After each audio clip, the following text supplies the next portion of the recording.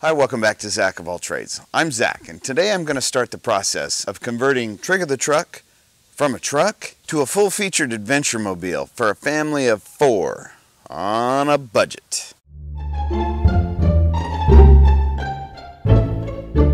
Now let me just set the parameters real quick so you know what I'm talking about when I say an adventure mobile. I want a vehicle that's perpetually packed so that on a Friday afternoon when the opportunity strikes to go camping, we can throw in the perishables, we can throw in our clothes and get gone. That way we don't spend half a day trying to find the tent and trying to find, you know, all the stuff that you do, at least we do, when it's time to go camping. I've had a lot of envy over the last months watching people convert these Sprinter vans into their adventure vans, and everybody talking about having an adventure van for that purpose, so you can just get in and go. The last thing I need at this particular point in my life is another vehicle to handle registration and tires and maintenance and a parking spot and all that other business.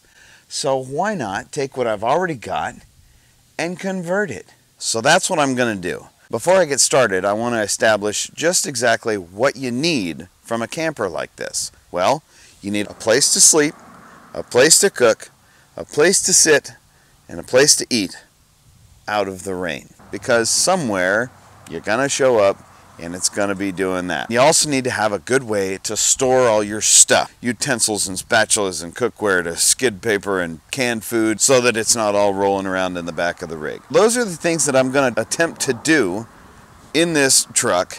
And like I said, this is on a budget, so I'm going to try to keep this to a couple of $100 or less. We'll see how it turns out.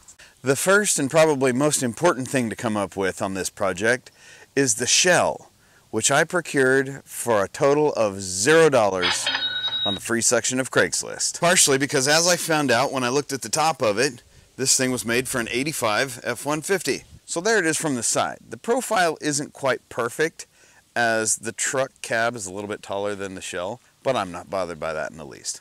The next thing I bought was 2 sheets of 5/8 plywood and 2 sheets of 3/8 plywood, as well as 2 tubes of liquid nails, which with my military discount all total came out to $92.85.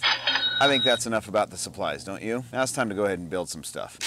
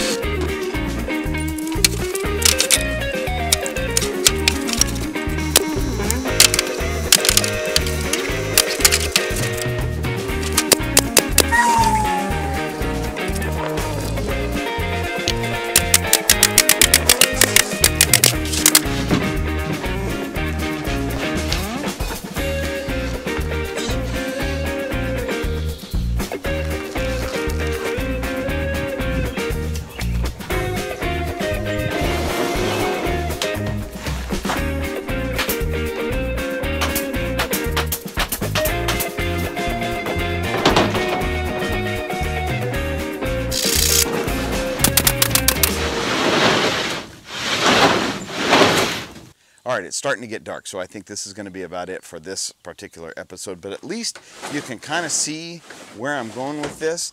I want you to know right at this point, I don't intend for this to be a long, drawn-out series. I'm hoping to get this done in 2, maybe 3 videos.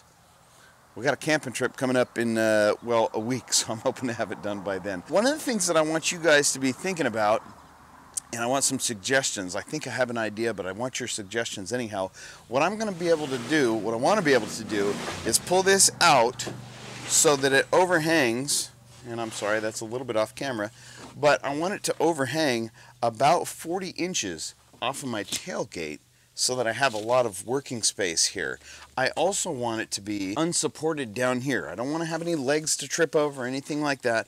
I also don't feel like I need any chains going from this corner up to the top. I don't really feel like that'd make it real secure. So, like I said, I think I have an idea how to do this, but I'd be interested to hear your input. Give me your best ideas, and yeah, I think that's going to be about it. I'm going to be working on this thing a whole bunch this week because, like I said, we got a camping trip coming up. So, yeah, hopefully I'll be filming on the next episode tomorrow. Thank you for watching. I really appreciate it. Will you please give it the thumbs up if you enjoyed this video? Give it the thumbs down, by all means, if you didn't enjoy the video. And leave me a comment. Tell me why you liked it. Tell me why you didn't like it. And let me know what you think about how do I support this thing the cleanest way possible. Thanks again for watching. I really appreciate it. I look forward to seeing you again real soon. Take care.